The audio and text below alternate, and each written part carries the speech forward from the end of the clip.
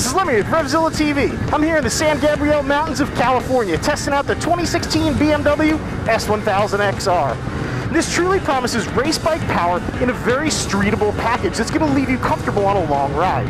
We're going to hash this baby out the way we do all RevZilla bikes, how it gets up to speed, how it slows down, and how it gets through the corners. Because the BMW S1000 XR has such an advanced rider electronics package, we're also going to have a special portion of the video dedicated to talking about how some of these electronic gadgets make your life a little bit better. And you guys know it wouldn't be a RevZilla review if we weren't going to talk about how we were going to change this motorcycle. We'll have a modification section to talk about ways we can make the XR just a little bit better. First though, we need to spend some seat time in this. Hang on, this baby is fast.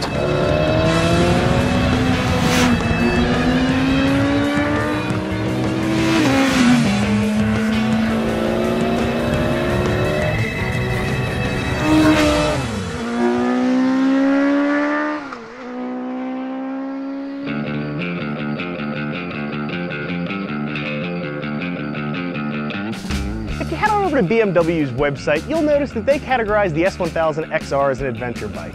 I'm not sure that I agree with it. Sure, it's got the small fly screen and the beak up front we're accustomed to seeing on ADV bikes, but there's a couple clues that tip this off as being a street-oriented motorcycle. Check out, for instance, those 17-inch wheels and tires. Those give the tip off that this is a machine meant for the street. Keep in mind too, there's also that rider electronics package. Those are designed to turn an average rider into a really great rider who's spending most of their life on the pavement. Nope, this is not an ADV bike. This is a do-all bike, a Swiss Army knife. Now, if you're checking out an S1000 XR for purchase, odds are very good that you're familiar with the Ducati Multistrada. The big differentiator for most customers, I think, is going to be the power plant. The S1000 XR uses an inline 4-cylinder, and the Ducati has an L-twin. Now, there's always a few folks who are balling on a budget too. If you're one of those, you probably are looking at the Aprilia Capanord as well. Sure, it's a few $1,000s cheaper, but it also gives up an awful lot of horsepower. It's also no secret too that Aprilia's dealer network is not quite as robust as the dealer networks of either Ducati or BMW. So I'm going to take this bike out, but I need to be thoroughly impressed. I'm not going to mince words. This is a premium priced motorcycle, so it really better deliver the goods. From those huge Brembo brakes up front to this giant 160 horsepower brute of a motor, I have no doubt this is going to hustle down the road and scrub off speed just as fast. And again, I'm going to take those 17-inch wheels and tires and put them over in a curve as best I can. It's time now to start abusing this very handsome motorcycle.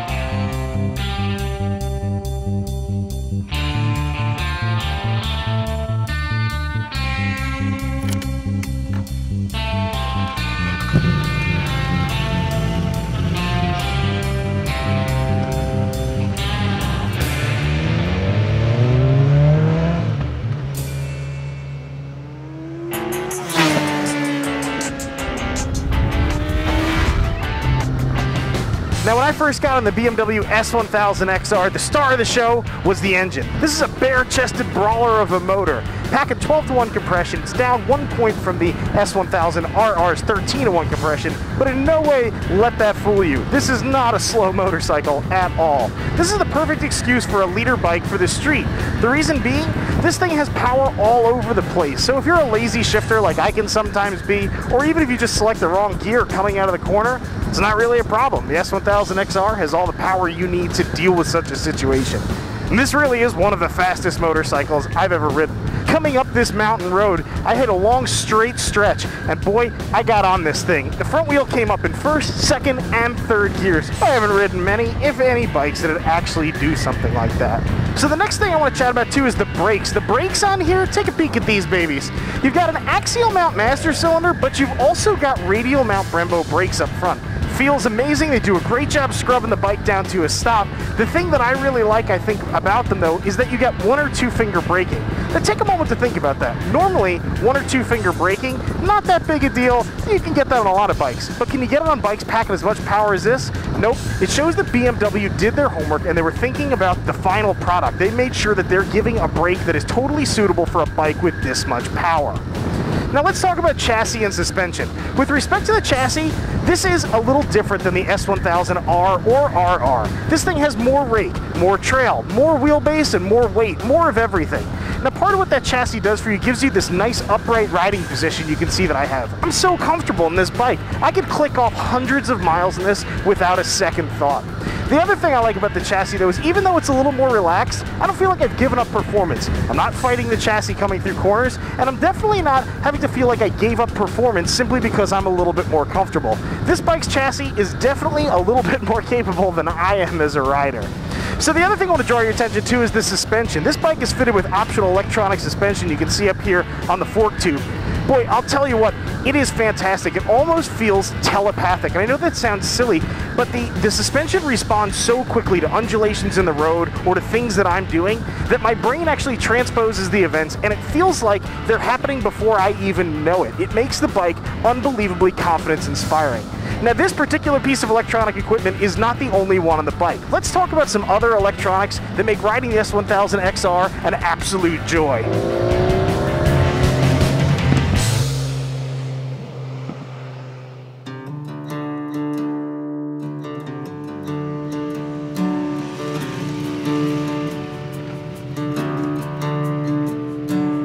Part of what makes the S1000 XR an outstanding bike is the electronic suite that's provided with this. All of the electronic systems on this bike work harmoniously, and they're controlled by rider modes. Let's talk about some of the systems that rider modes are integrating right now, starting off with the brakes. This bike is equipped with ABS. Now that's de rigueur on a lot of bikes these days, but the ABS on this bike works exceptionally well because it also monitors the wheel speed relative to one another. Speaking of stability control, you've also got ASC and DTC on this bike. ASC, automatic stability control, monitors wheel spin. So if you hit anything like, say, a slick spot in the road, or perhaps you hit some uneven terrain, once the system feels that the rear wheel is spinning, it starts gradually decreasing power until that wheel hooks back up again. DTC takes that a little bit further, dynamic traction control. It does the exact same thing, but it also takes into account your bank angle. So if you're in the midst of a turn, it's not going to upset you while you're coming through and finishing up your curve. Moving on from there, I really like the DESA, Dynamic Electronic Suspension Adjustment. I liked it for two reasons. First, toolless suspension adjustment. That's really cool. Secondly, the system is monitoring electronically the up and down movement of your suspension, and it's adjusting the entire time. It works out really, really well. I love Gear Shift Assistant Pro too. A lot of you are probably familiar with an item like a quick shifter that allows you to do clutchless upshifts. Gear Shift Assistant Pro lets you do clutchless downshifts as well. The system is fantastic at rev matching, and I really enjoyed using it. It was a ball. The final thing I think everyone expects too is a little bit of throttle taming. If you did something like select the rain mode on this motorcycle, the throttle is softened just a little bit around the edges. Now that sounds like it might be sort of a nanny stepping in to help you, but it actually works really well, especially when you consider all the power on tap with a 160 horse bike like the S1000 XR. Now I could stand here all day and tell you about this stuff, but we should get out on the road so I can show you a few of these electronic systems in action.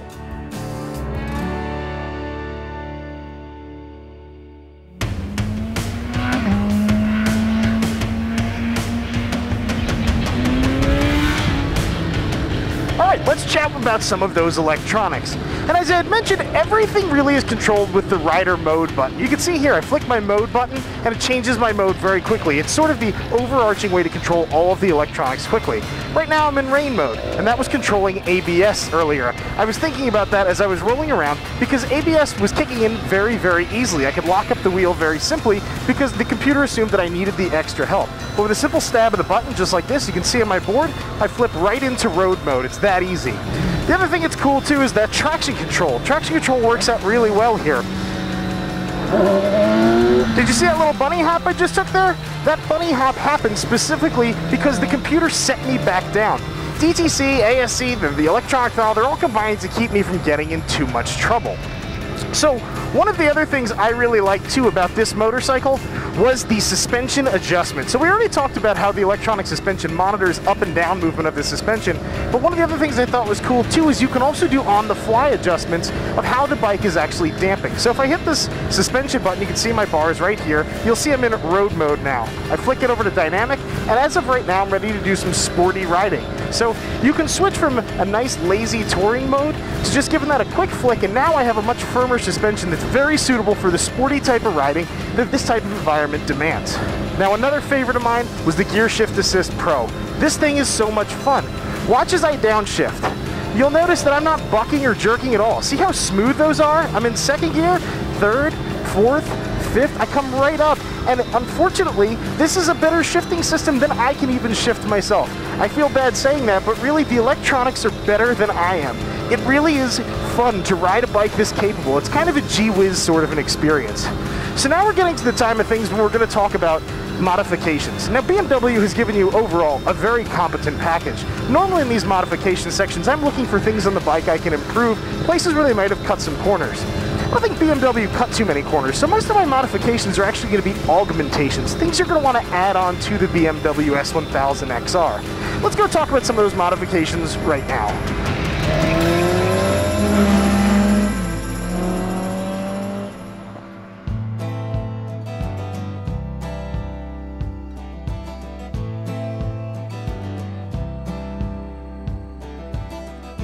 So some of you are going to say I've gone a little bit soft because I don't have my usual litany of modifications to pick up where BMW left off. But the truth is, this is a damn good bike. I'll shoot you straight. Still though, there are a couple changes I would make.